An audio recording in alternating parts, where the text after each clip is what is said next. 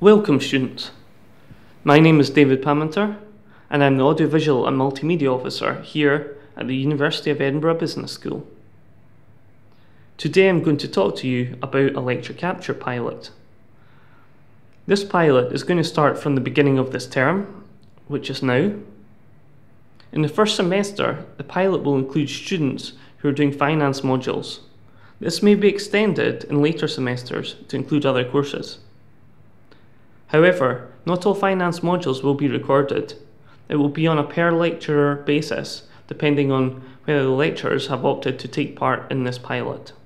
So, what I'm going to do now is to show you the video player window and some of its features. So, I have already logged in to Learn, and down the left hand side, you can see the courses that I am associated with. So I'm going to click on course 2, Panopto 02. Here you can see that in the course content window there is a video called The Legal Aspects of Lecture Capture. To view the video, simply click on this link. This has now opened a new tab showing your lecture capture.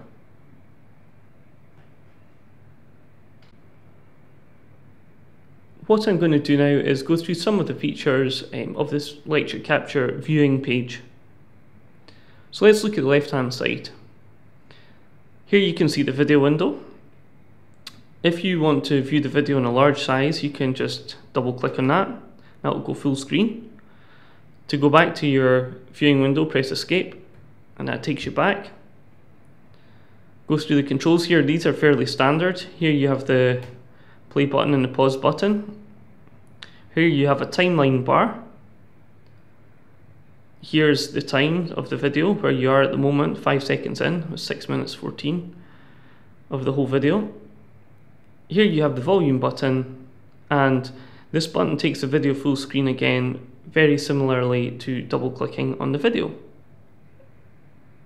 Below this you have 5 tabs. In the Contents tab you have chapter points. These are determined by the headings of the PowerPoint slides. If a PowerPoint has not been used by the lecturer, they may put in their own chapter points, or there may not be any.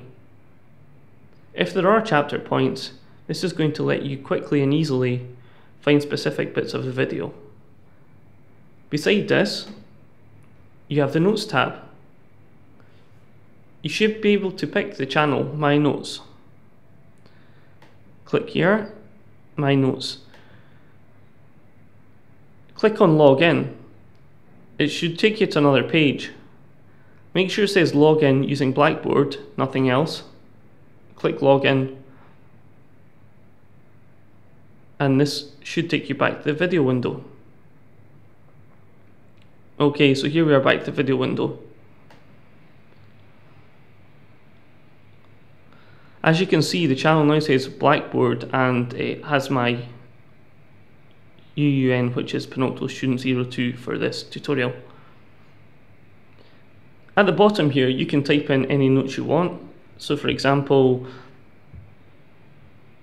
if you thought something was going to be in part of the exam, let's just drag the timeline on a wee bit here.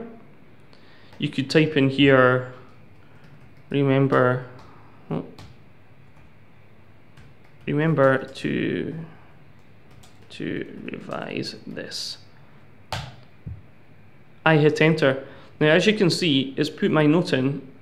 Not only that, it's also time stamped it. So you can double click on your notes to go to that specific part in the video. You can also edit and delete these. Now your notes are private unless you unlock the padlock. As you can see there, you hover over things and it actually tells you what to do anyway. So if I click this, this will make my notes public. You click this again, it will make your notes private. So let's move on to the next tab. You have the Comments tab. All your comments are public. However, almost all the videos that you'll be viewing will be shared through Learn. So it's likely that only your class and tutor, basically people that are doing your module, can see these comments. You can use a comments board as a discussion board if you're stuck on specific things. Try and get some feedback from other students. And the search tab can be very useful as well. What happens is if PowerPoint is being used, is all the words from the PowerPoint has been captured and stored within this video window. So you can search for specific keywords and find them within your video. I'm going to do a wee demonstration here. I've put the word apple randomly throughout my slides. So I'm now going to search for the word apple. And it just takes a few seconds.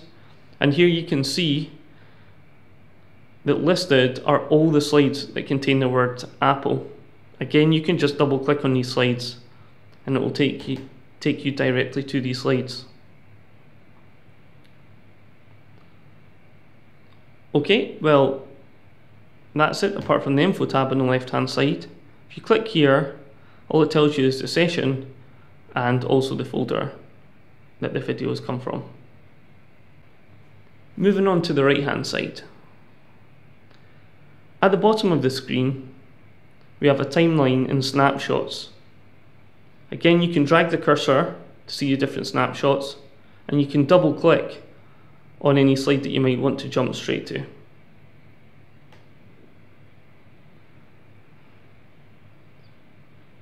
On the top here, you can see that there's different tabs. The number of tabs will depend on how many content channels your lecturer has recorded, and this will vary from lecture to lecture. On the screen capture tab, again you can double click and it will go full screen, escape to go back again. If PowerPoints have been recorded, the screen capture tab, if it has been used, and the slides tab are likely to be the same. With the slides tab, you can't double click on them to make them bigger. You have to use the magnifier here to zoom in and to zoom out again. You may also have a tab called Object Video. You can click here. In this case, the Object Video tab can be any other video source that your lecturer has captured. Here you can see this is actually a capture from the document camera that sits on the desk. Well, that's about it on the different things that you can do within this video window. I'm now going to talk about some of the legal aspects. Your lecturer will let you know if a session is being recorded at the start of your lecture. If you ask a question in class, it may be picked up on the microphone. However, we have tried hard to make sure that this is reduced to a minimum. If you have any issues with being captured, either voice or image, please speak to your lecturer prior to the class. Lastly, these lectures have been produced for you. Please respect your lecturer by not copying or sharing this content, as it is against university policy and copyright law. Thank you and enjoy your lecture captures.